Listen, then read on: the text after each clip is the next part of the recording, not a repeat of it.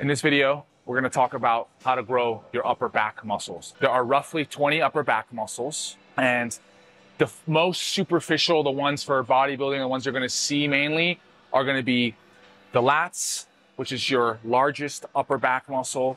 It's going to be your traps, rhomboids, and the teres major, which functions as a secondary almost lat and has a lot of the same functions. More like it could be almost considered a rotator cuff, but it does help with that bulge sticking out here. So we emphasize this in our back training, okay? Good, so the first exercise we do is gonna be some form of chin up or heavy rowing exercise. The reason being is the lats are the fastest twitch of all these four main upper back muscles, okay? So I'm gonna go here, 7 reps, nice and slow tempo, try to hit exhaustion. If you're really strong on these, you should add weight, okay?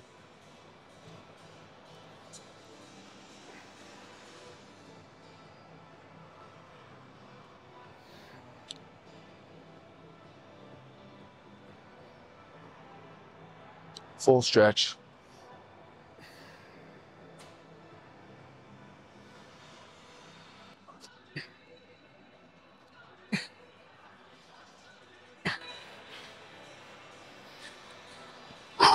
If you don't have access to a weight belt and plates, simply add time under tension to make it harder, okay? You can also change your grips to a weaker grip if you need to make it harder for yourself. Like if 7 chin-ups, just pumping them out is too easy for you, go wide grip, make it slower. You can even do different lean away type chin-ups.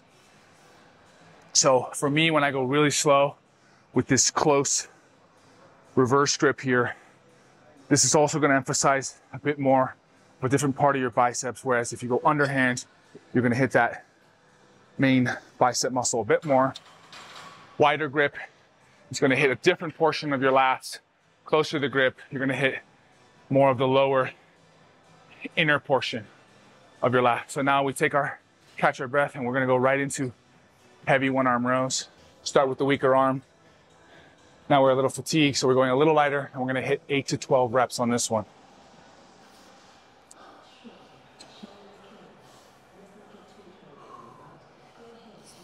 I always bring it lower on my ribs instead of too high. I don't want to pinch my neck on this exercise.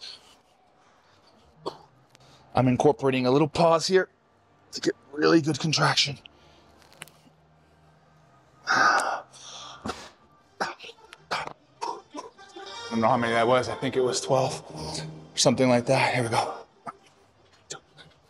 Notice if you come to the side here, you'll notice that the dumbbell makes contact with both ends, okay?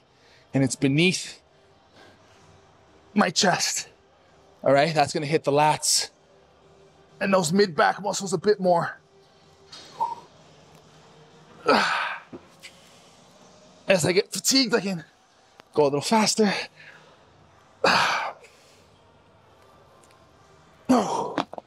My favorite for the third exercise in the ATG muscle back portion is going to be something like a face pull. So since I have access to a gym with a cable machine, I set this knob right at about chest level, put a good weight on there, and now I'm squeezing those rhomboids and traps while relaxing my neck, okay? I am not squeezing up, I'm depressing and retracting my shoulder blades. Those are the main functions of the traps and rhomboids, okay? The stronger your brakes are, the stronger these shoulder retractors are, the better your brakes are gonna be for throwing, punching, and just general bench pressing. If you're too weak in these back muscles, you'll end up having shoulder pain and some functional problems. Speed this up because it's burning, starting to hit that failure.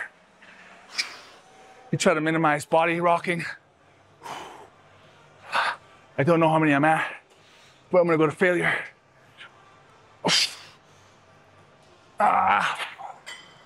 So if you hit failure first, second sets, and the third set comes around and you're just too fatigued to even be able to get within 75% of your first set. I'd probably cut it a day. I talk about this in other videos.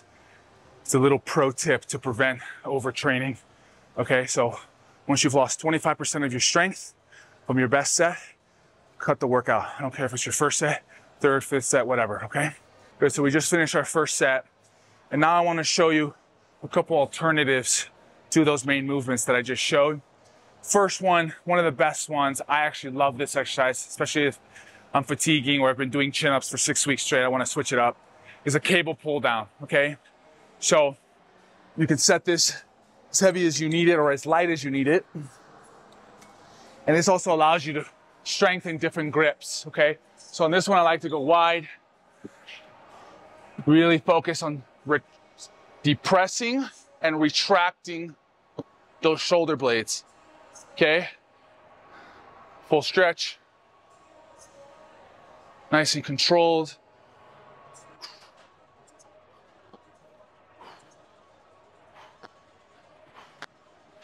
It really hits my upper and outer lat area there. And then the next one I like to do, or if you don't have access to that, or if you have severe imbalances, okay, between arms.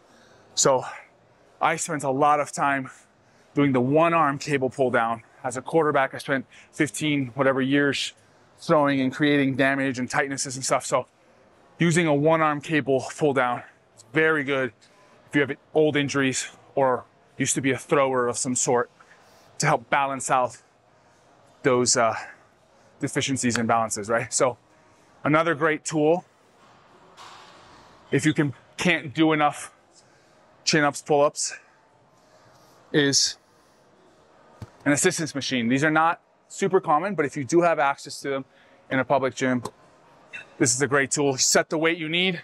You can, again, play with different grips. Remember, different grips are going to emphasize different areas. You're working all the same muscles, but you're putting an emphasis on a different portion. I'm going to do a few more here, wide grip. I have assistance on there. Full stretch, squeeze those shoulder blades. Full stretch.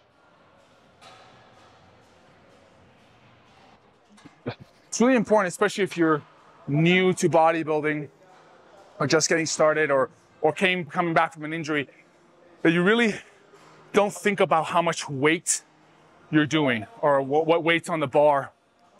You need to think about the tension on the muscle that you're trying to target. This is far superior, far more important for long-term progress, okay, and to prevent injuries.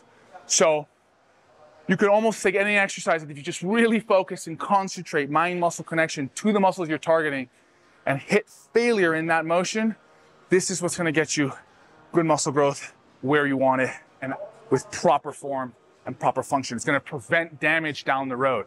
So many guys try to pump up a heavier dumbbell or a heavier squat, but they'll shortchange the range or they'll start to recruit wrong muscles and break their form. And this leads to injuries and problems down the road.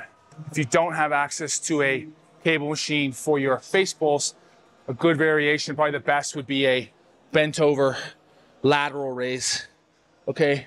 You're trying to squeeze that mid back. It may feel like you're not getting high enough, but as long as you're squeezing and fatiguing those rhomboids and traps in the middle of your back, you're doing the right thing. Do not pinch your shoulders to your ears. Keep them down. Squeeze back.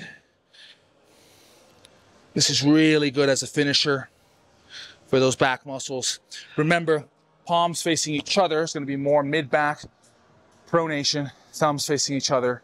It's going to be more rear delt, which we'll actually talk about in the shoulder video when we address how to grow shoulders, okay? So in the beginning of the video, I didn't talk about the functions of these back muscles that much, but you know, the lat has a ton of important functions, like even some rotation and pressing motions and shoulder adduction, okay? Bringing your arms in. So again, just think of these. This is what gives one good posture. You know, it's responsible for the depression, retraction, stabilization of those back muscles. So if you're a puncher, thrower, or want to bench more, you need to make sure you have very strong and properly functioning upper back muscles. Quick side note is the erector spinae, which is the main lower back muscle. There's many layers to the back muscles, by the way. There's 20 of them, about 20 of them. And There's like the outside ones, there's middle ones, and there's deep ones, okay? So tiny ones, big ones. The actual biggest back muscle is the erector spinae, bigger than the lat, and it does go up all the way to the base of your neck or to the top of your thoracic spine. And so it's very important for the development of also your upper back, but it's considered a low back muscle. It's trained more with lower body posterior chain movements, so we'll address that also in a different video when we talk about that. So I hope this helps. Share it with someone who doesn't know or is new to bodybuilding or is having some issues with those upper back developments. And one more thing I want to talk about. Remember, you can always play different grips, different hand positions, different, you just mentioned use a towel, different things, okay, depending on what you're trying to go for. So again, thank you for watching. The full program is on atgcoachingonline.com under the physiques tab. ATG muscle, there's going to be ATG power building, ATG shred, if you're trying to lose body fat as fast as possible. You can do any of those programs, rotate through them, message me if you have any questions.